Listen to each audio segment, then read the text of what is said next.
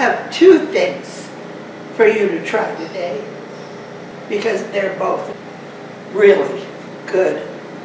Red wine vinaigrette. Half a cup of red wine vinegar. Half a cup of extra virgin olive oil, smooth for sauteing and stir frying. 4 teaspoons granulated sugar. Half a teaspoon of garlic powder, and about a 1/4 teaspoon of ground pepper in the jar with a tight-fitting lid and shake it. We want the sugar to dissolve inside here. And we would put it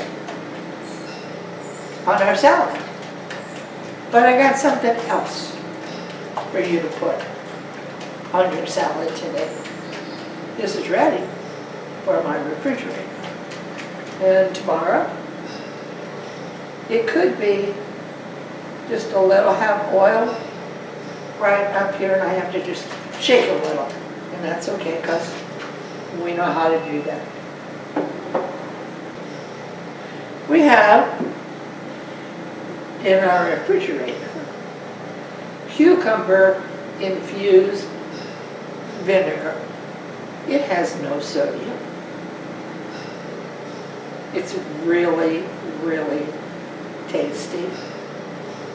Any of the infused vinegars, mighty good. So I put some on my salad. Got a little bit of salad here. Gonna check it out. Oh, that's good. It is really good, folks. Don't need anything else. There's all kinds of vinegars that are infused. And we just put them on our salad as they are. They're right good. We got a red wine vinaigrette. It's good too on the salad.